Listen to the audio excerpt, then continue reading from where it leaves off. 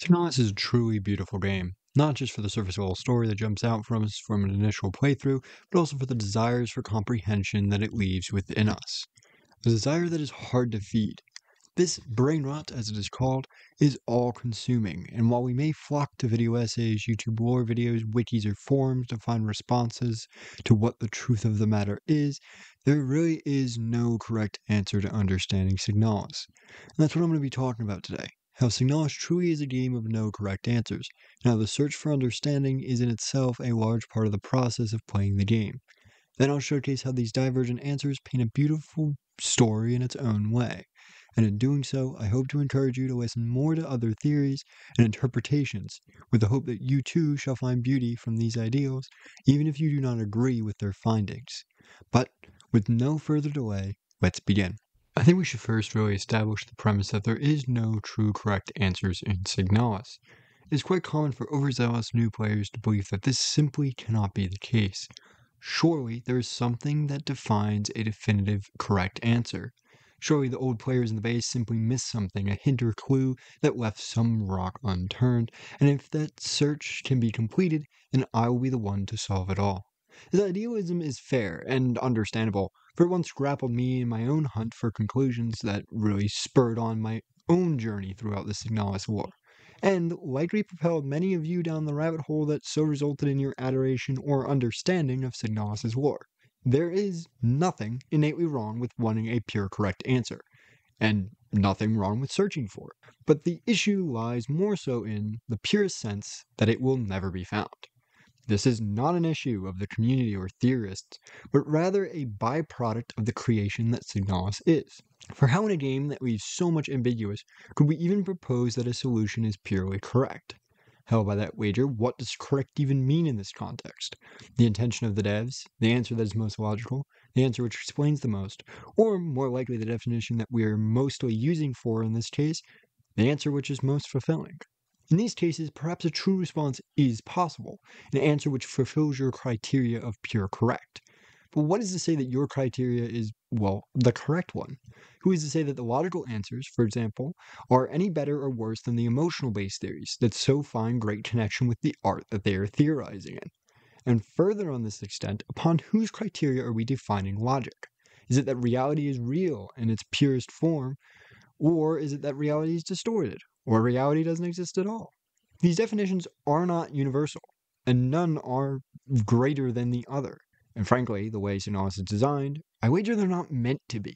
Now, I do say this as someone who has his own definition of correctness, someone who spent months crafting a theory that follows his definition and has culminated in a theory that I hold with pure joy in my heart as the definitive answer to the game to me.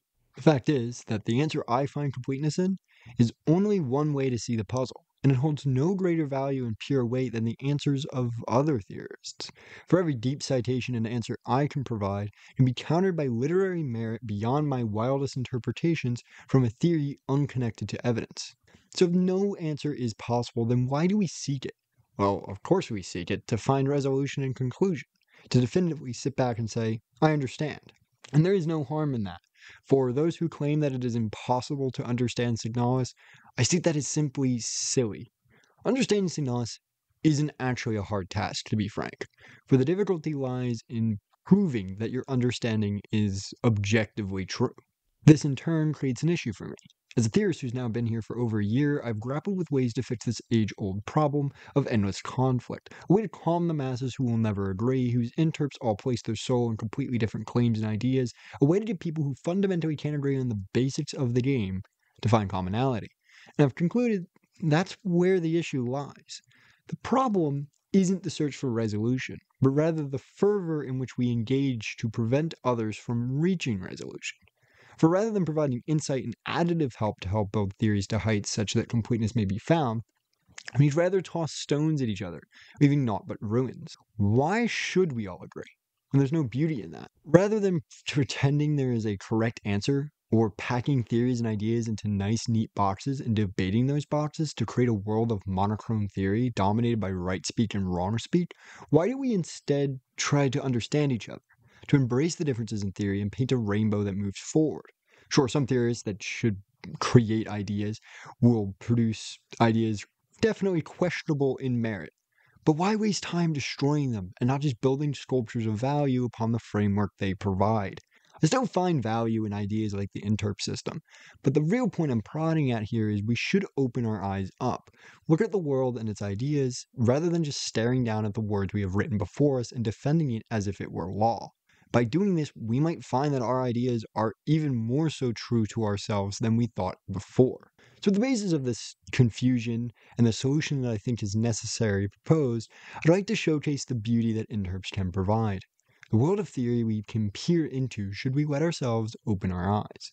To grapple with this idea, I'd like to present an example of how varied theories handle Issa. Issa, for those who don't know, is one of the main characters of Signalis, and how each theory handles her presents us with a different perspective of what is her point in the story. I will never try to tell you what to think, but rather by giving you all these varied perspectives, I believe you'll be able to find newfound beauty for yourself regarding what you hold to be true about this character, and overall just come to understand and appreciate the writing just a bit more. So I'm now going to explain a bunch of different theories, interpretations of our favorite little gestalt. First, we have dream theory's handling of Issa. Dream theory focuses more on the literary parallels and symbolisms found in a character, and uses that to understand what its role in the story is. For example, in Arion is the sole dreamer theories, every single character is simply a connotational representation of a part of Arion's subconscious. This theory may initially draw ire from most, but applying it to Issa we can find a unique portrayal. If Issa is not an individual, but rather a symbol, what is it that she is the symbol of? Easy representations and responses point to her literary roles, the ideals of Arion's lack of connection to her family, for she was removed from the loving care of her mother and ultimately put in a harsh, uncaring environment. In this portrayal, Issa is the sister that Arion never had, a sister who would be willing to support her when she was alone, a sister that ultimately was unable to support her in her times of need. Another portrayal in this same vein portrays her more as Arion's ambition to fight back, ambition to find answers, an ambition to free herself from the tyranny of the society, an ambition that was never realized. But if we want to be a little bit more rational in our theory approach, we can consider ideals where Issa's dream status is literal. Issa is literally a dream representation of her true self, a memory that Arion has from her time on Rotfront of a friend that mattered to her, who has been recreated within the dream to serve as a beacon of familiarity amongst the foreign and hostile areas of an ever-worsening nightmare. A beacon which only burns out when hope itself has been lost. Finally, in the context of dreams, what if Issa herself is a dreamer? What if the story is as much about her dream as it is Arion's? How does that restructure the meaning of everything? How does that help us understand the story? Well, it can completely redefine different parts of Rotfront and different ideas and parallels occurring throughout the story. But we don't have to stick to just dream theories to see unique perspectives on an interesting character. Realist theories offer ideas that Issa is but a ghost, a lost soul trapped within the halls of S23 like all of its other inhabitants, expressing her as a being long gone, much like our protagonist. Or they could state that she was sucked into this nightmare by accident, unwillingly caught in the bioresonance of Arion to be cast into the nightmare that she will never wake from. These ideals cast her character completely different than dream theories, and we can fundamentally change our understanding of her. And it only gets more varied as we look at more and more theories.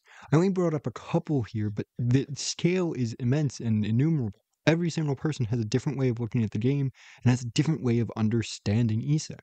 I mean, KIY and literary theories understand Issa from completely different perspectives, seeing her as self-fulfilling prophecies or seeing her as parallels to help us understand the main story.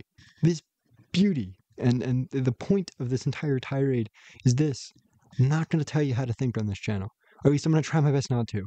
I'll never tell you that a set theory is correct or the most proper way, because by doing that, I disrupt a conversation that I like having. When I present a theory, it's just that, a way to put the pieces together. And if my theories help in your understanding, good, that's the goal. They were written to help my own understanding, and hopefully they help your understanding. But if they contrast, fair enough. It is in our disagreement and by hearing each other out that we can ultimately come to a better understanding of more and more of this gem of a game, truly understanding why it impacts us as heavily as it does. So with that, that's all I got. This is all for today. Huge shout out to Milagro and Derek Sai. Both have been supporting the channel greatly lately and making videos like this possible. If there's anything I missed, please comment down below. But for now, this has been Christopher Beast, and I hope to see you all next time.